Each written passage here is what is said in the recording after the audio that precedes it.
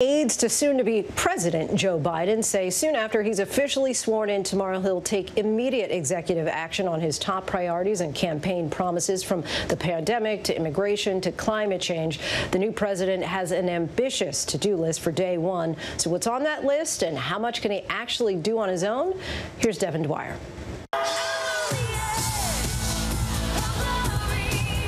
The nation's 46th president. We're going to act. We're going to act to get COVID under control beginning on day one. Vowing sweeping action in his first day on the job.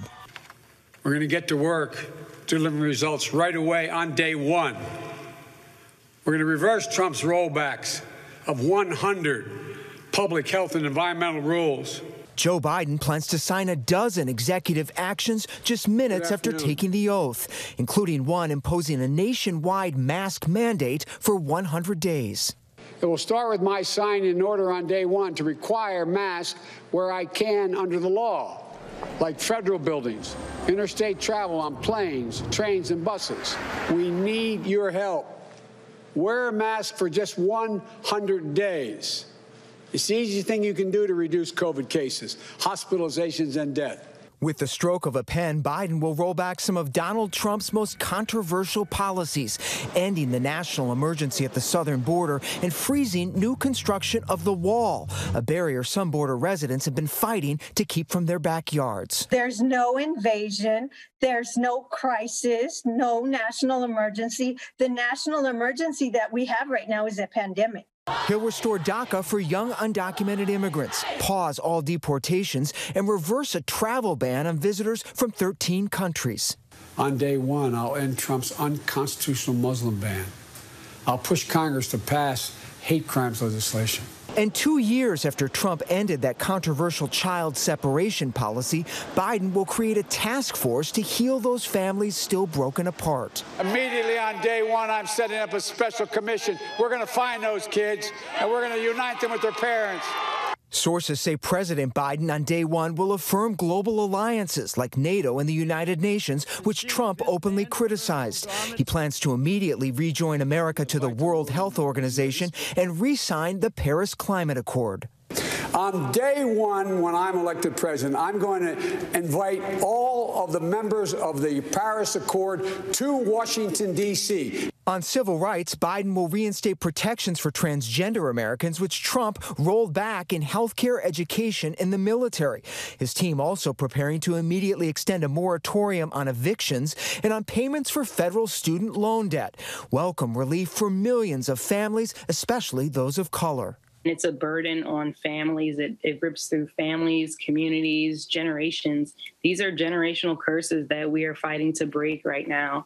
And as COVID response falters nationwide, Biden vowing to activate emergency resources to create thousands of community vaccination centers. On my first day in office, I'll instruct the Federal Emergency Management Agency, FEMA, to begin setting up the first of these centers. But some of Biden's biggest campaign promises won't come quickly or easily. To gun owners out there who say, well, a Biden administration means they're going to come for my guns. Bingo. You're right if you have an assault weapon. New gun controls, elimination of the Trump tax cuts, forgiveness of student loans, and citizenship for millions of immigrants will all require approval from Congress. And the first thing I'm going to do, literally, I've already have one written. On day one, I'm sending to the United States Congress a immigration bill providing a pathway for 11 million undocumented, and I'm going to make sure every dreamer is protected. Sources say Biden's immigration bill lays out an 8-year process to legalize undocumented immigrants. After paying taxes and passing a background check, millions could get green cards within 5 years and citizenship 3 years after that. But the plan would need Republican votes to pass. The Democrats only control the Senate 50-50, with the tie-breaking vote going to Vice President-elect Kamala Harris. So the question of whether they can do everything they want to do is very much up in the air. And in fact, they probably can't do everything they want to do.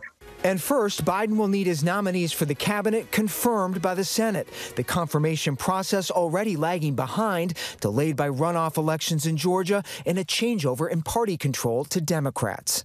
President-elect Biden will really work to try to turn the page on the divisiveness and the hatred of the last 4 years and really lay out a positive, optimistic vision for the country and lay out a path forward that really calls on all of us to work together. After his inaugural address, Biden will take a symbolic step towards setting that new tone, joining the Obamas, Bushes, and Clintons for a tribute at Arlington National Cemetery. Present. A day one salute to service and sacrifice as President Biden moves quickly on an ambitious agenda for his first term. Order. For ABC News Live, I'm Devin Dwyer in Washington. Quite a lot on his plate already. Our thanks to Devin for that. Hi, everyone. George Stephanopoulos here. Thanks for checking out the ABC News YouTube channel. If you'd like to get more videos, show highlights, and watch live event coverage, click on the right over here to subscribe to our channel. And don't forget to download the ABC News app for breaking news alerts. Thanks for watching.